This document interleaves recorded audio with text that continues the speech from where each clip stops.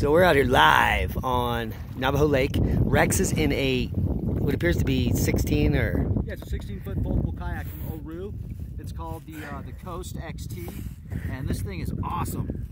And we got it put together in 22 minutes this time. The first time it took several days. The second time it took 22 minutes. And I'll bet you we'll get it down to about 10, 12 minutes after that. But so far, it's doing great, man. Yeah, it's beautiful out here. There's no one here, and it's weekend. It's very bizarre. This is awesome.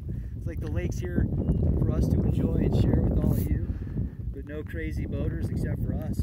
Yeah, we're headed over here to the cliffs because legend has it, the legend of legends, that there are pueblos beneath us that were flooded.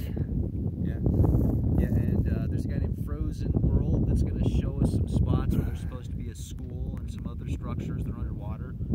And I wonder what's out around here. There might be petroglyphs.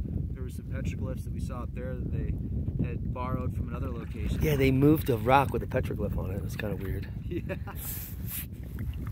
But it's a beautiful day. It's November. What's the date? It's the 5th. No, it's the 6th. 7th? It's the 7th. One of those days. I think it's the 7th. Yeah, I think it's November 7th. The 9th. It's Sunday. It's Sunday, 2021. Yeah, we know that.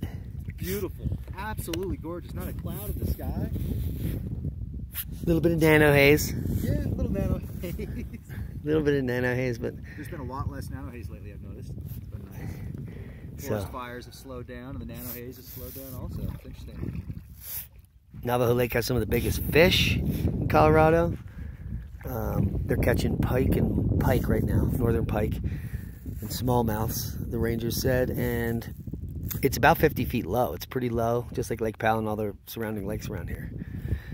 But that's not so much to do with climate change. It has to do with using more water, taking out more water than flows in naturally. So it's greed. But we're not going to be greedy, and we're going to go paddle some more. So thanks for joining us.